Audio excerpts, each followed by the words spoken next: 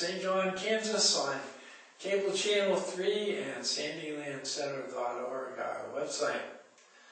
Well, here we are. It's April 1st, and no one has a good April Fool joke. Anyway, it's Wednesday, April 1st. The temperature at noon here in the square is 71, and we're having a partly cloudy day today, and 85 is going to be the high temperature. Tomorrow, Thursday, partly cloudy, and 70 the high. And then some much needed rain, but unfortunately it's on Friday. So rain Friday, 60 the high temperature, and a 40% chance of rain. Then we have sunny for Saturday, Sunday, and Monday. It's going to also be windy on Saturday, wouldn't you guess?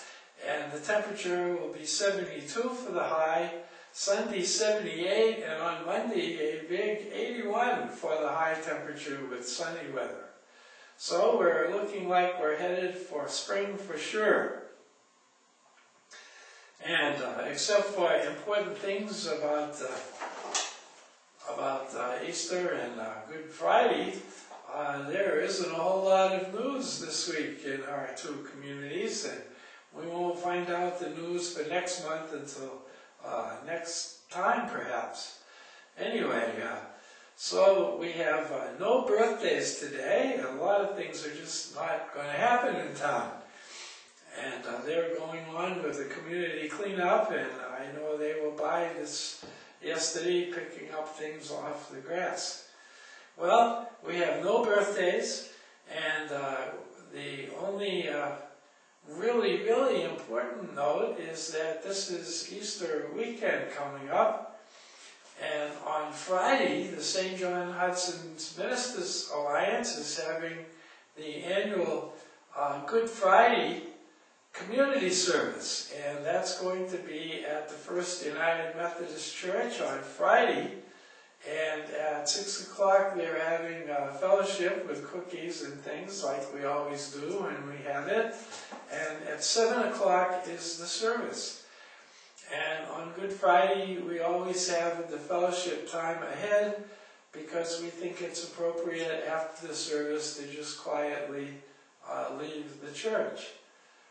And then of course all the churches will be having special services for Easter on Sunday, and we do celebrate the Good Friday where Jesus gave himself as the sacrifice for our sins, and on Sunday we celebrate his resurrection, and those are perhaps two of the greatest events in history.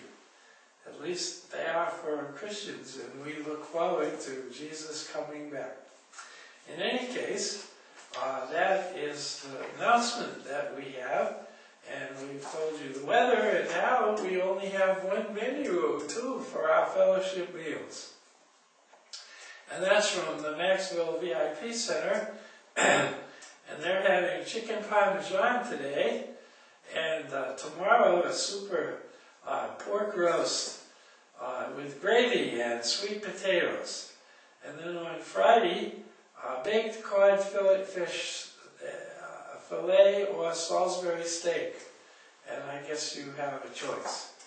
And that really is all the news and announcements that we have. And just one other thing, stay tuned for the announcement that you've probably seen before about God's story, which is taking place in the community in other places, but primarily at the Southern Baptist Church. And you can stay tuned to hear one of the sermons, if it works out right, after the news on Monday. All right, that's all the news I have for you. The word of the day is this: people will believe anything you say if you whisper it. This is Jim Leakey, hoping you have a glorious Easter. This is your story. This is your story. This is your story.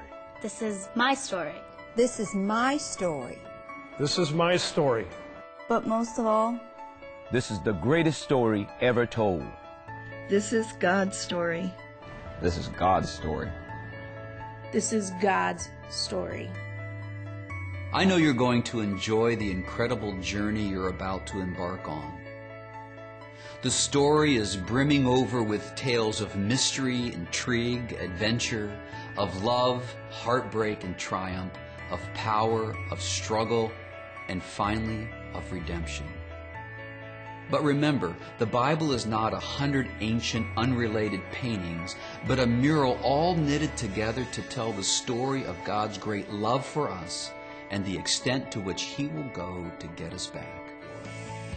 I know you're really going to enjoy and appreciate this wonderful experience as you fully explore how we all fit into the greatest story ever told, God's story. This is God's story. This is God's story. This is God's story.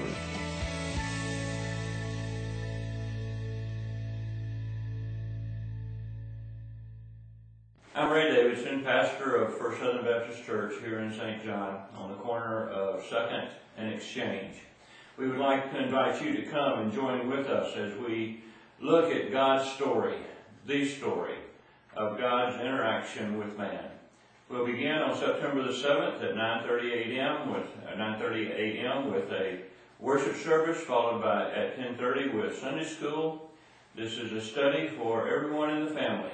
All of the children, young people, adults will be studying the same lesson so that we can talk about it at home as we go through the week. We invite you again to come and join us on this 31-week study of God's story and man's story.